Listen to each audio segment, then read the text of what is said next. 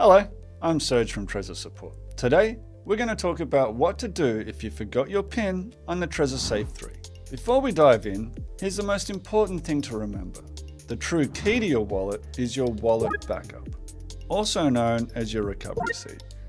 This is the list of 12, 20, or 24 precious words you recorded when setting up your Trezor. This backup is your only way to access your funds on the blockchain, even if you lose or reset your device. So make sure it's secure and within reach before moving on.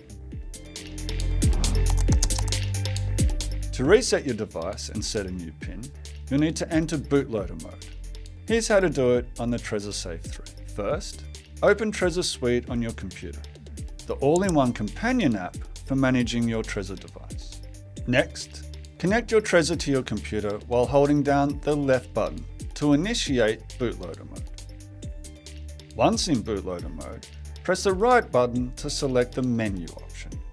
In the menu, you'll see Factory Reset. Press both buttons simultaneously to select Factory Reset. A warning will appear, informing you that the seed, your wallet backup, and firmware will be erased.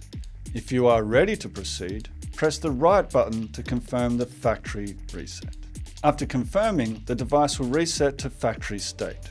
You can now set up your Trezor from scratch or restore your wallet using your wallet backup. In summary, forgetting your PIN doesn't mean losing access to your funds, as long as you have your wallet backup. The PIN protects your physical device, while your coins stay secure on the blockchain.